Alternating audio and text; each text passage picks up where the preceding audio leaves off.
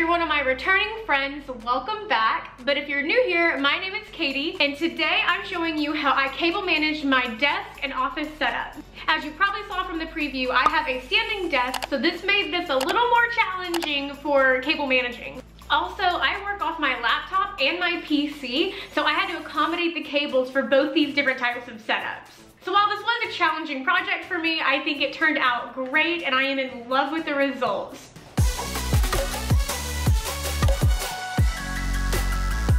So let's jump into it. First, let's walk through the before. As you can see, my desk is overloaded with cables and the floor looks super messy. Also, all the hanging cables underneath was such an eyesore. So let's clean up my desk and get everything moved off. I wanted to start this project with a clean slate, so I figured it was just easiest to move everything off. Before we start organizing, let's dive into everything I use to achieve this setup. First, zip ties for bundling little cables together, and Velcro ties for bundling bigger cables together.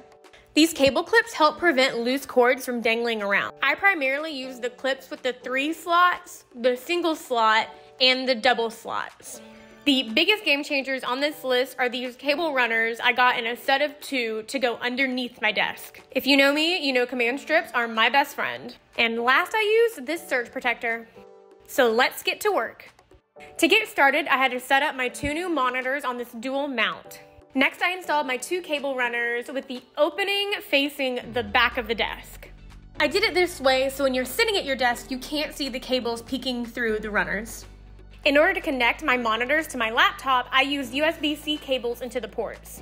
Majority of the time, these are in use, but when they are not, I wrap them around the back bar in order to hide them from the view. In order to keep these cables wound nice and tight when not in use, I added these cable clips to the back bar. I know this doesn't look that great from the back, but from the front, you can't see a thing. Next, let's add my surge protector to the bottom of the desk by attaching command strips to the back of the surge protector. I held it for about 10 seconds to make sure it attached well, and used Velcro ties to bind the bigger cables together. Then I plugged everything in. So you ready to see the turnout?